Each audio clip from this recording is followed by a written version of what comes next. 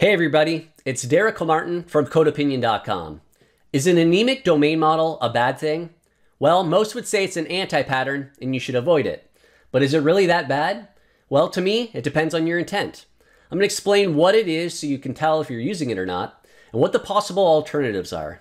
This video is brought to you by EventStoreDB, the stream database built from the ground up for event sourcing, CQRS, and event-driven microservices. For more on EventStoreDB, check out the link in the description. So the example I'm using through this video, and I'll show some code here, is related to this concept of, let's say, food delivery, and we have a shipment. So a shipment consists of picking up food at, say, a restaurant, and then delivering it to you at your house, apartment, whatever the case may be. The key thing here is that a shipment goes through kind of some status changes and a state change. So the pickup, the way the state transitions are, is we go from in transit from that pickup to arrived, meaning the delivery driver arrived at the restaurant, then they leave the restaurant, they're departed. Now we're heading to the delivery destination. This could be your house, apartment, and we go from in transit to arrive to departed. So that's the example I'll be using. So what is an anemic domain model? What does that actually refer to? So the idea here is that you have a domain model and the concept of, say, our shipment and these stops, the pickup and the delivery, and you have an object model that represents this. So in my example here, I have this shipment and it has maybe a shipment ID, it has some stops. And the key thing to point out here is that this is generally about property based, where really these objects are just data buckets. They have no behavior. Now you may think they have behavior, like I've done here, where I maybe have some other methods that are maybe getting or setting data, like I do have in the stop, where, okay, it's just data, and it kind of looks like I have behavior, but there really isn't. There's just a setter for setting the status, maybe setter for setting the arrive, if these were set to private, or if they're public with get sets. But the idea here really is that there is no logic within these things. Now, where the logic lives is generally in some type of service or manager that these are generally usually called. And here's an example of one. So I have this shipment service and it has different methods on it. But the key point here is that they're taking, in some of these examples, they're actually taking that shipment object, that object model, that is the shipment and the stops. And all our logic and state changes exist within this service or shipment manager, as they're often called. So this is where our actual logic and state changes occur.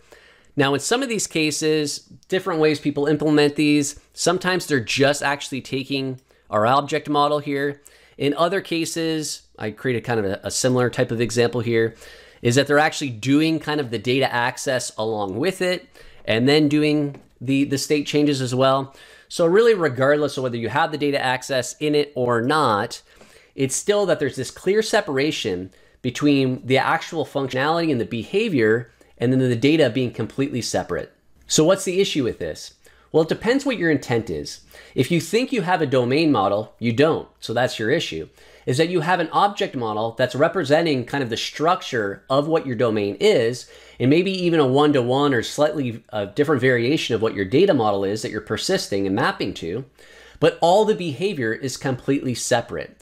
That's the issue that people have, is that you think you have a domain model, but you don't. Now, if you're using an anemic domain model, let me know in the comments if that's actually your intent, that you think you have a domain model.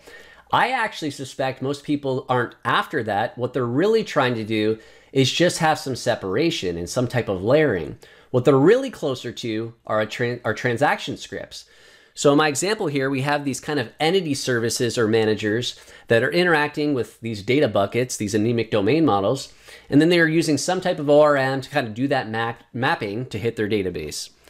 Now, the way I actually kind of think of this is, like I said, I actually view this as closer to a transaction script than I actually do a domain model. It's kind of this in-between state where when you're writing transaction scripts, which I'll describe here in a second, is it's a lot more procedural. But because there's mixed concerns of maybe data access and various validation logic, people try to move this to managers and services, and then don't go all the way to understanding or think they need, and potentially they don't, an actual domain model. So the intent of a transaction script is just to handle a single request. So in the sense of a web app, we could think of having a controller action and whether this logic lives directly there or you pass it off and invoke the transaction script. The transaction script is what contains all the logic and kind of the state changes and the persistence and handling all of that. So another way of looking at this is that we have different controllers invoking with different actions, invoking a transaction script. Now here's where the issue people have is when you have different logic in different transaction script that ultimately starts getting duplicated, and you start seeing the duplication, and then you have this issue where you want one transaction script to call another transaction script. And this becomes difficult if you don't have something that you're sharing between different transaction scripts. This is ultimately, I believe, where people land into anemic domain models and start creating these kind of entity services or managers. So here's what a typical transaction script will look like. So we have this request that comes in, and this is our transaction script that handles that request. That specific request we're handling is the arrive action, when the delivery driver, say, arrives at the restaurant. So we're doing things like we're getting all the stops. We have some logic here to see that the stop ID passed in is actually valid. We also have some logic saying, well, you can't arrive if the stop isn't in transit, because that's the kind of the state change initially, the state that it has to start at. And we also have some other logic here saying that the stop that we're trying to arrive for, that all the previous stops have to be departed, meaning we can't arrive at the final destination if we haven't even picked up the food yet at the restaurant. So we have this various logic and we have state changes, and we're just doing this directly. Now the difference between this is that we're not assuming we have some object model that represents our domain. We simply know whether we are using direct SQL or whatever your data persistence is, or ORM, you know you're dealing with a data model, and that you're aware of this. That's the intent. So your transaction script kind of has all that logic bundled in, has your different concerns and business logic, and is doing that persistence in those state changes. So what the alternative is just having a domain model. And what that means is not separating the data and the behavior like we are with the anemic domain model. We don't have any service or manager, but rather we have a domain model that is encapsulating the data and exposing behaviors. We're hiding the data. So that means that when we have our controller, some action, we pass off some request. That request, what it really is doing is that handler's kind of delegating, okay, I need to call this, get the domain model out, say our aggregate, and then call the appropriate method on it. And then from there, it can also deal with the persistence. So what that looks like in code is that I have the shipment aggregate root that represents our domain model. And when we construct it, we build it up, we provide it a list of stops. But from there, there's actually no getters or setters. There's no properties, there's no state changes that we're making on this aggregate root.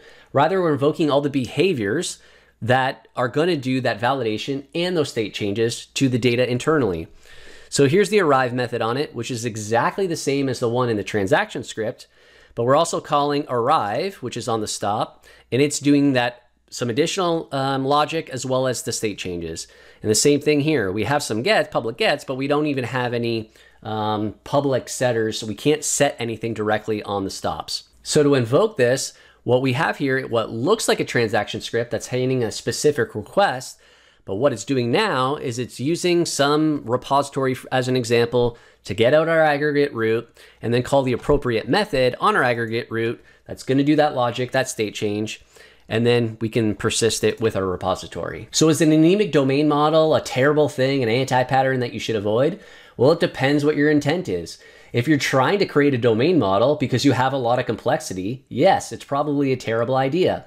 If you do not have a lot of complexity, you should probably try to move something towards a transaction script. That's very simple. I see this all the time where there's a lot of questions about kind of domain-driven design and people trying to get pattern happy about trying to apply aggregates and repositories and all these things. It's for complexity. It's for managing complexity and isolating different things like behaviors and data and where that lives. If you don't have that, don't go down this road of trying to do it. Just stick with something like a transaction script. If you're in a transaction script and things get more and more complicated and you notice that there's code duplication and you have a lot of complexity, then start thinking about actually implementing a domain model. Hide the data, encapsulate the data, expose behaviors. Don't separate them necessarily into some type of entity service or entity manager. Kind of pick what side you want to be on. Do you need to create a domain model or you do not? If you don't, and it's not complex, maybe a transaction script is the simplest thing. If you enjoyed this video, please give it a thumbs up. If you have any thoughts or questions, make sure to leave a comment, and please subscribe for more videos on software architecture and design. Thanks.